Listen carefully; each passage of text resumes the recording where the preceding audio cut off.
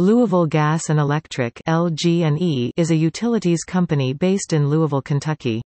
A subsidiary of PPL Corporation through the LG&E and Q Energy subsidiary, LG&E serves over 350,000 electric and over 300,000 natural gas customers, covers an area of 700 square miles (1,800 square kilometers), and has a total regulated electric generation capacity of 3,514 megawatts.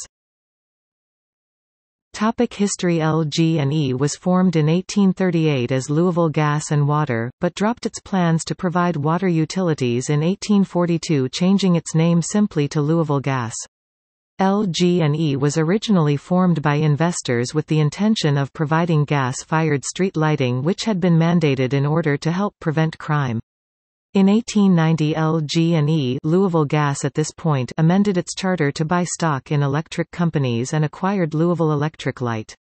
In 1913, Louisville Gas, Louisville Lighting, and Kentucky Heating merged to form Louisville Gas and Electric (LG&E). In 1990, LG&E reorganized itself as a holding company, LG&E Energy Corporation. In 1998, LG&E Energy merged with the other major electric utility in Kentucky, Kentucky Utilities. In 2000, LG&E Energy was bought by British utility company Powergen. In 2002, Powergen was bought by the German company E.ON. In 2003, LG&E Energy changed its name to E.ON US. Finally, in 2010, E.ON US was bought by PPL Corporation. PPL changed the name of the company to LG&E and Q Energy LLC.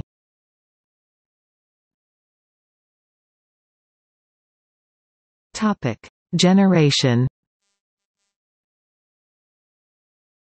The current electric generating stations serving the region include 2 coal-fired plants, Trimble County Generating Station and Mill Creek Station, 1 natural gas, fuel-oil combustion turbine, 1 hydroelectric plant, Ohio Falls Station, 2 natural gas facilities, Muldraugh and Magnolia compressor stations, and 1 natural gas combined cycle facility, Cane Run Station.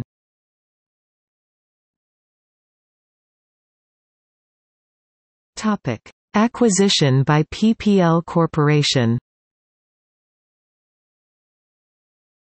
PPL and E.ON announced on April 28, 2010, a definitive agreement under which PPL will acquire E.ON US for $7.625 billion. The sale was closed on November 1, 2010.